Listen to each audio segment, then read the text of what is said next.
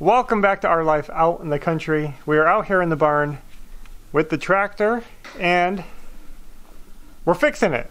Our tractor has an that's Tundra eating over there behind the wall. Our tractor has a hydraulic leak. So the control valve where the handle is was just dripping hydraulic fluid. We didn't want it all over the place and we didn't want the pump running dry while we're driving the tractor, so we said let's fix it.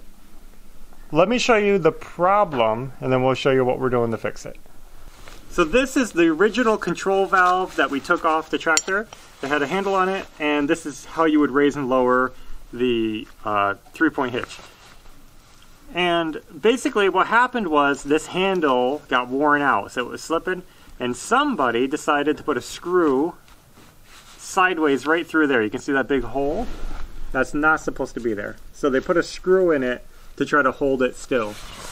What they ended up doing was messing up this whole thing. You can see this, it went straight inside, it messed up the seal, so we had hydraulic fluid coming out right here because somebody tried cob jobbing it and messed it up. It's like so dumb. I don't know why somebody would do that. Yeah, this whole thing is loose. So the seal is all shot. You can see that's all a mess. We couldn't reuse this, so we just went ahead and bought a used new one. Here's the new one. This is what it's supposed to look like. No holes. And here's the handle that'll go on here. And that's a new handle that we picked up. Yeah, used. New. Yeah. So I'm putting the new one on, and it's pretty basic swap out. I cleaned it all up, I put new O-rings on it, new O-rings on this side. And now I gotta clean up the rest of the parts, and I'm gonna put new O-rings on this too.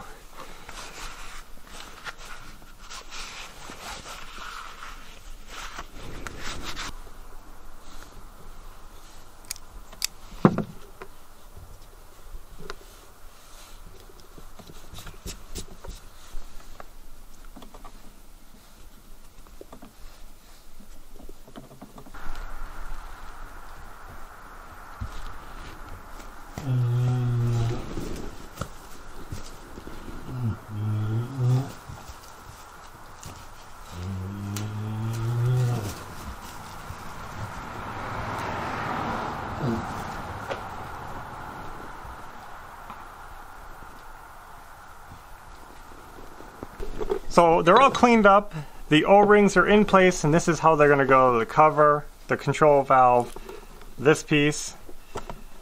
But before I can put them on together, I got to hook this piece back onto this check valve down here. So I got my O-rings on, and there's just 3 bolts that hold it to the bottom. Where is it?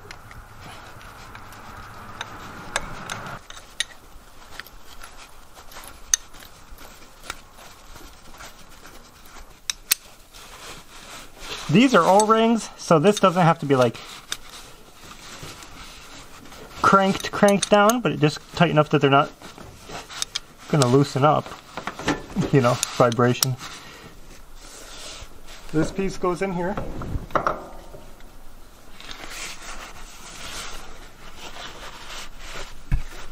The cover goes on here. So we have 4 bolts, and you got to pay attention because 2 of them are longer than the other. Short ones go on the top, long ones go on the bottom. Let me get them started.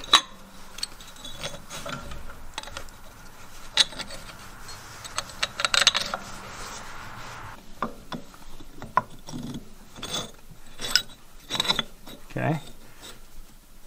Now we got like a huge, heavy chunk.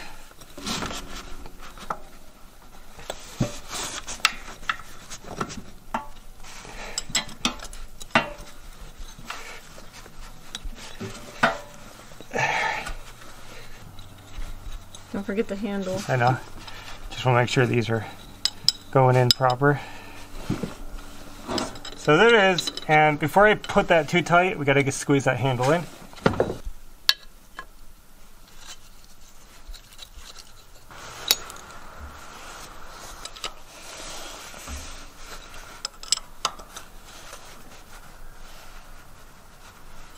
I think that's it. That's all done.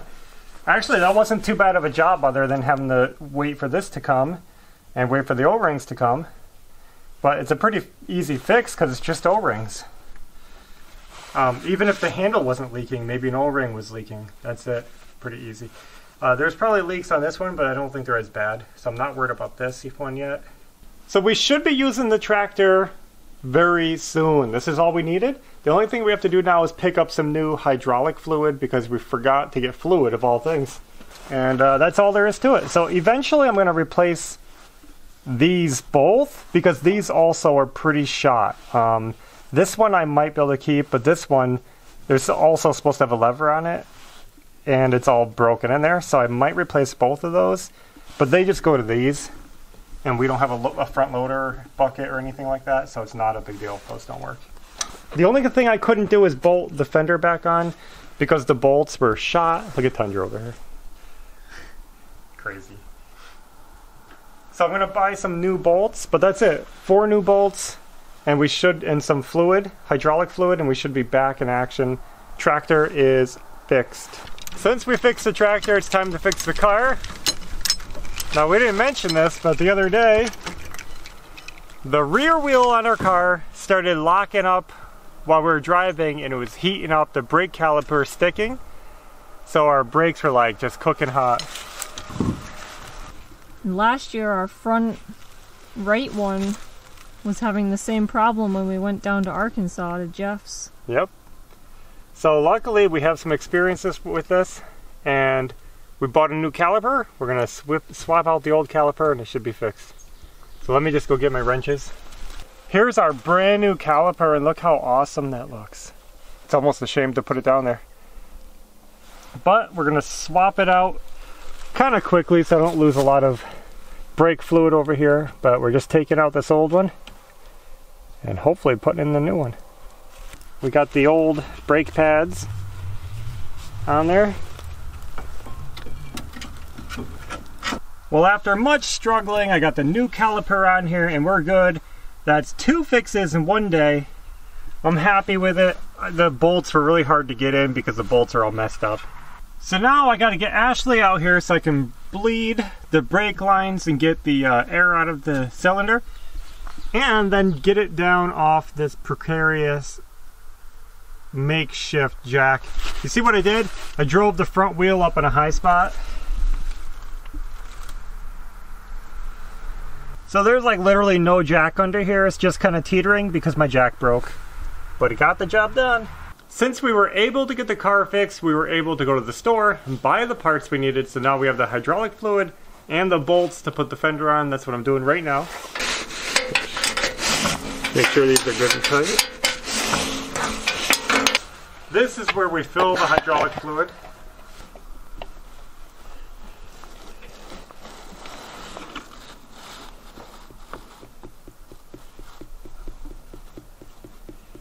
That might be good.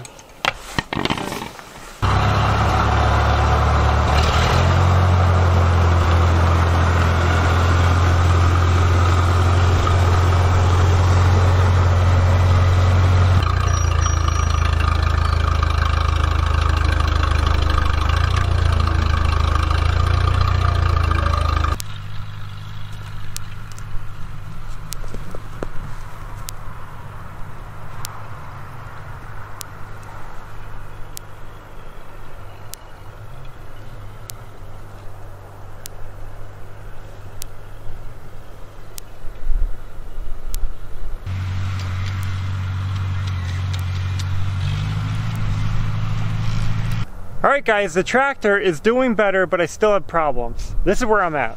So I was checking out the fluid and it was really milky and foamy, and I went inside the house, did some research on the computer. I know nothing about hydraulics. This is one area I've never worked with before.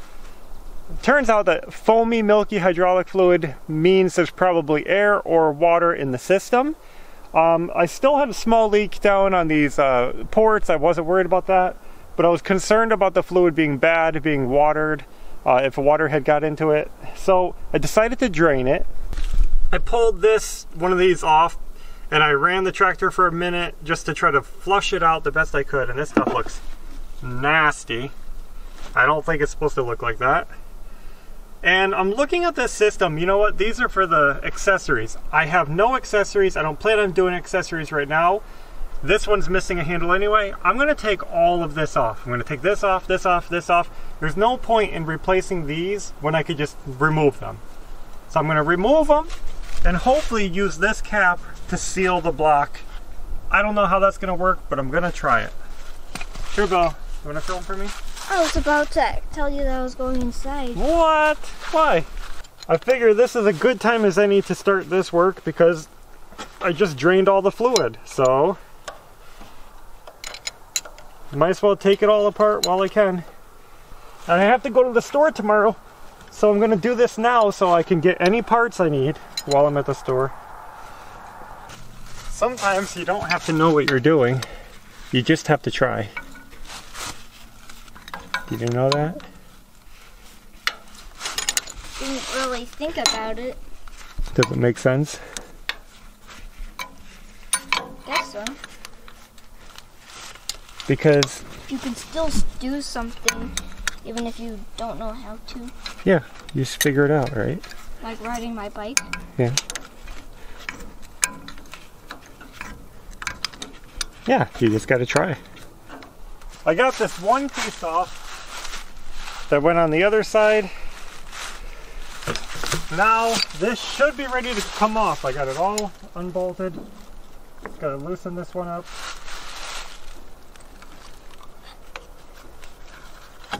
Get a hold of it. Oh, that's heavy. It's heavier than it looks, that's for sure. And now my plan is this. Let me get these bolts out. Oh. And my plan up here is to use this cap, the cover that goes on there, and you can see it has 3 O-rings. And I'm hoping they have some life left in them. And I'm going to put it right on here and just cover those holes right up. Just like that. I'm going to clean it first. So what I have to do is go to the store.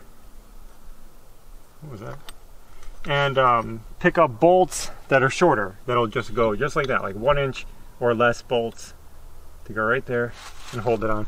So now that I have this apart, everything went smooth. I know exactly what I need to buy. So tomorrow, I'll run to the store, pick up some bolts, get this back together, put the new fluid in it, and hopefully this time we're ready to start doing some work. What are you doing? Feeding the animals. It's feeding time. It's kind of chilly out today for some reason. It's spring, but spring hasn't sprung. No, spring has not come here yet, and it's like almost mid-May. Yeah. It's been hard because like I really wanted to start a garden this year, and I am behind schedule with that. But at the same time, the weather makes me feel okay about that. Because it's been way too cold to start, plant, or do anything. Most days have been way below average here. I'm thinking about cleaning out the garage and making room in there for the tractor. I don't want it in the barn anymore. It's so dusty in here. And the tractor just gets covered in dust. If I can make room, oh, you can't even see it, in the barn, in the garage, in the other building, then the tractor will go in there. I have the trailer in there right now. We got Bo out here.